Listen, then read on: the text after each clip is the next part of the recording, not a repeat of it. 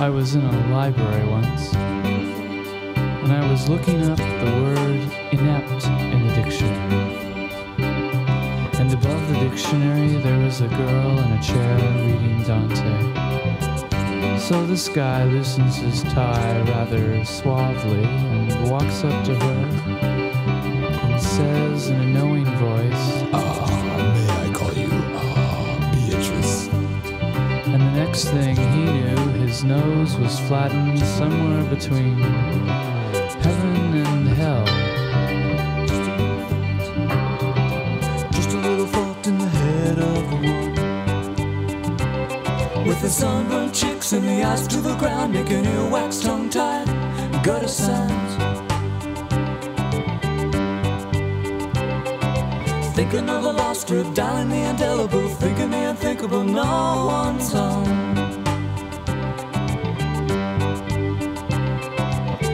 And they say, I don't believe we've met, I don't believe you've had the privilege, I don't believe we've met. When the wind blows cold, and the eyes of the child grow old, when the erratic conga rises and falls above the faithful metronome, you can take me back to the gravestone. See her strain from the weight of the globe, spinning round his assumptions, barefoot and tied-lipped, he in his favorite chair, blowing his world around.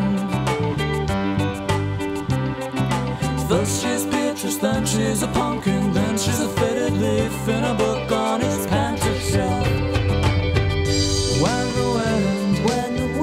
When the wind blows cold, and the eyes of the child grow old, when the erratic conga rises and falls above the faithful metronome, you can take me back to the gravestone.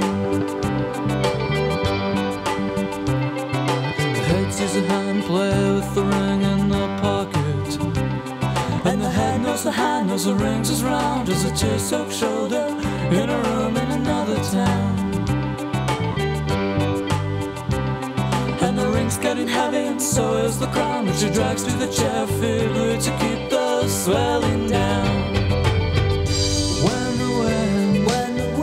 When the wind blows cold, and the eyes of the child grow old, when the erratic conga rises and falls above the faithful metronome.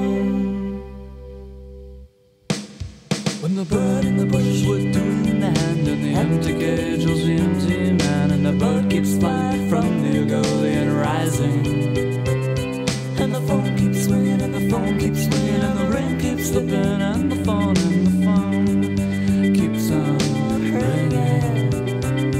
And you're thinking about the one